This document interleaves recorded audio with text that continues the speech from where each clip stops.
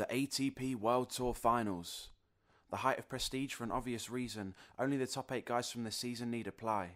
If you're 9th on this year's list, you won't even get a reply. Unless someone's injured. Jo-Wilfried Tsonga's looking stronger with each passing year. The Flying Frenchman's a born entertainer, leaves crowds grinning from ear to ear. He reached an Aussie final in 08. Ever since then I've thought he was great. This year, a Wimbledon semi, as well as a US quarter. I'll hold my hands up. I'm a loyal supporter of the dynamite skills of Jo-Wilfried. Mardy Fish isn't quite as spectacular, and clearly French isn't in his vernacular.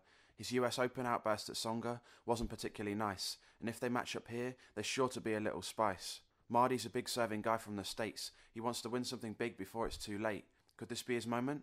The verdict on Thomas Berdych is he's worthy of respect. You get a fierce forehand and monster serve from this giant Czech. He's yet to win a major final, but he's come close once or twice. And he'll surely win one someday with hitting so clean and precise.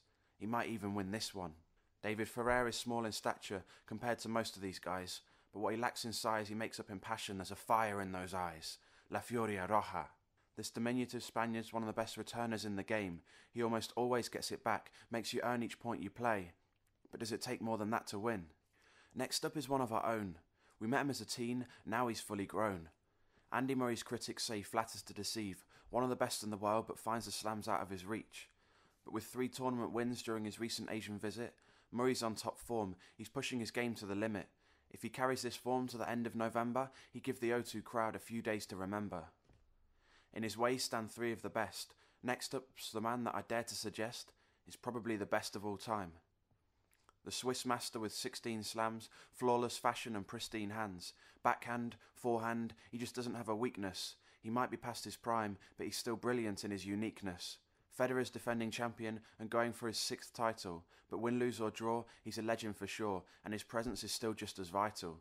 But let's move on. Vamos Rafa, they cry, all around the world. His poster's on the wall of every tennis-loving girl, and probably plenty of guys. You can't really blame them, look at those eyes. After a vintage 2010, many thought he'd dominate once again. But this time he hasn't had it all his own way. Rafa's year's been a disappointment is what some would say. On the one hand, he won his 6th French Open, equalled Borg's record, that'll soon be broken. But there was one man who beat him in 6 of the finals, smashed more records this year than a hammer on vinyl. Good old Novak, he's like a throwback to a former age. All that swagger and aggression seen him rattle the odd cage or two. But when you're playing as well as he is, no one can tell you what to do. He's won the Australian, US and Wimbledon, and many, many more. Right now his game's almost perfect. It doesn't seem to have any flaw.